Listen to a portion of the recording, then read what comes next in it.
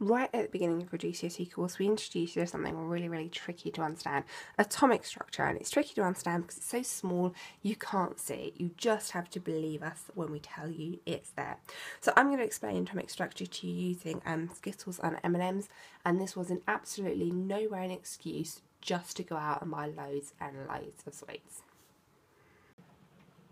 There are three important things that you need to be aware of in that make up an atom. We have our protons, we have our neutrons, and we have our electrons. Now these are all found in different places. The protons are in the nucleus, as are the neutrons, and the electrons are flying around the outside in shells.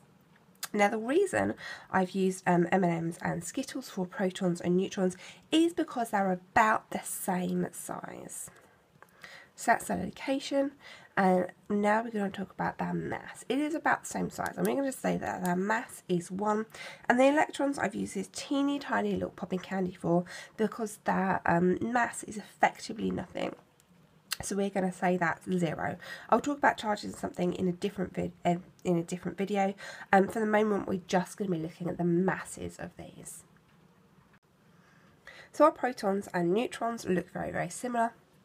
Here, they're about the same size. We can see that on the inside, they are very different. They do completely different things.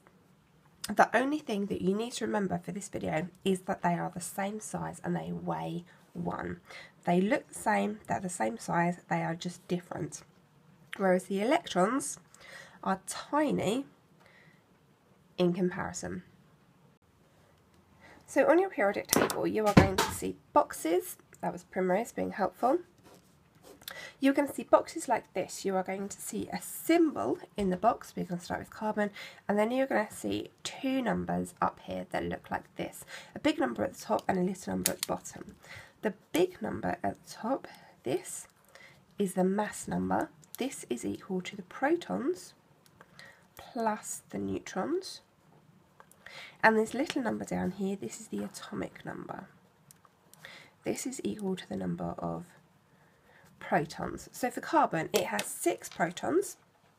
So I'm going to stick 6 Skittles in the middle, and it has a mass of 12. So we need to make this number here up to 12 in total. So there's another 3, and there's another 3. So that's what the nucleus of carbon looks like. It's got an atomic number of 6. It's got 1, 2, 3, 4, 5, 6 Skittles in there, and it's got a mass of 12. So there are going to be 12 heavy bits in the middle here. Now it has 6 electrons as well. These electrons are absolutely tiny. 2, 3, 4, 5, 6, and are whizzing around the outside like that.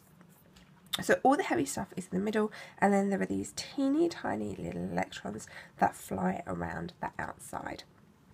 If I just take all of those away, and then we look at a different example. So let's look at potassium. It has an atomic number of 19 and it has a mass number of 39. So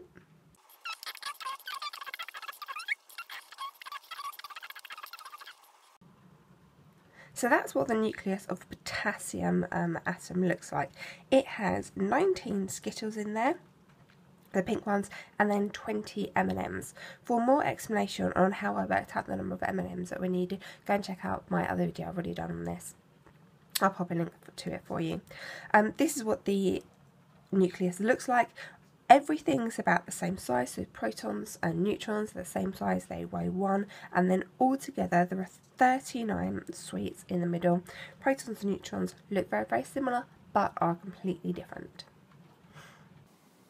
Thanks for watching. Subscribe to my channel so you don't miss any new videos. Check out my website, primroseskating.com, for any new videos, all the videos sorted by exam board, the blog, and any extra advice there is. Any comments, questions, topic requests, or corrections below.